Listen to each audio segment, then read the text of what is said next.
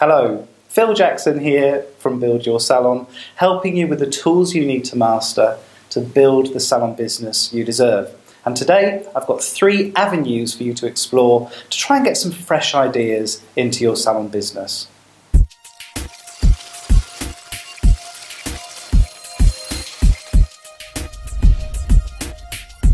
Welcome. Before we get started today, I need you to make me a promise. And that is that you're not going to be making changes in your business just for the sake of it. And I see this time and time again with the businesses that I visit as a salon coach.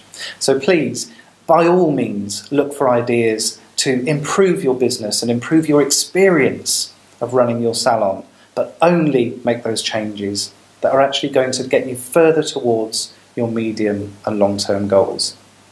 If you can make me that promise, I've got 3 avenues for you to explore where we can maybe get some different ideas that are going to help enhance your experience. First up, I want you to look at your network in 2 halves. Firstly, I want you to look at the industry network that you're building up.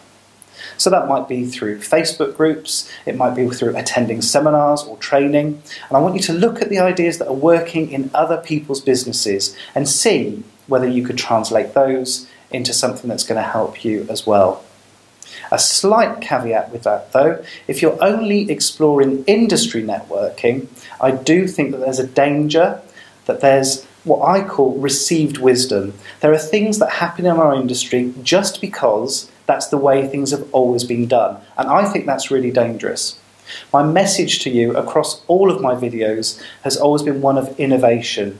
So I think as long as you're doing your industry networking, that's great, but we also need to be looking outside the industry as well.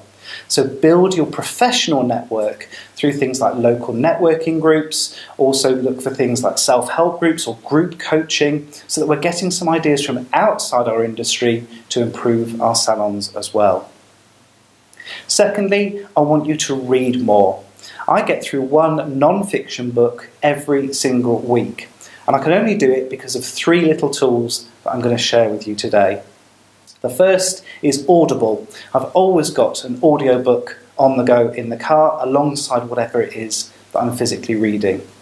Secondly, I use Kindle a lot, not necessarily because I don't like the written word on a page, but because it means I've got the book with me everywhere. So if I do get caught in a doctor's waiting room with one of my children, I can use that 10 minutes and get through some more reading rather than just sitting and twiddling my thumbs.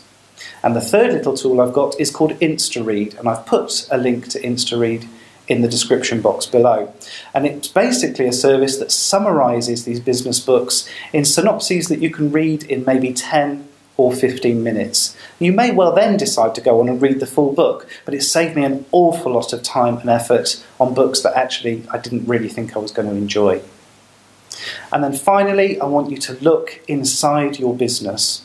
I'm a firm believer that if you've had your salon for more than a couple of years, the answers to most of your problems will be in the salon somewhere already.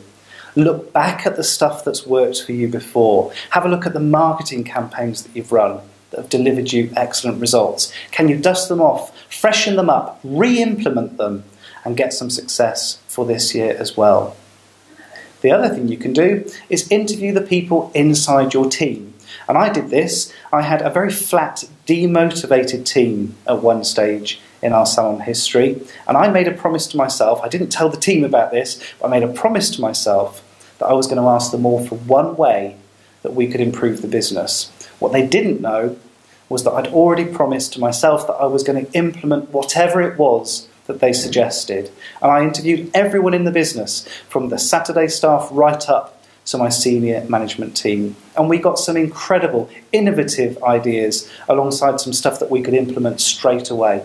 Really motivating for the team and really useful for me as a business owner as well. I hope that's given you some food for thought. If it has, don't forget to subscribe, because I do a broadcast like this every single week, and I would hate you to miss out on the content that I'm sharing. If you've already subscribed, I will see you again next week. Take care.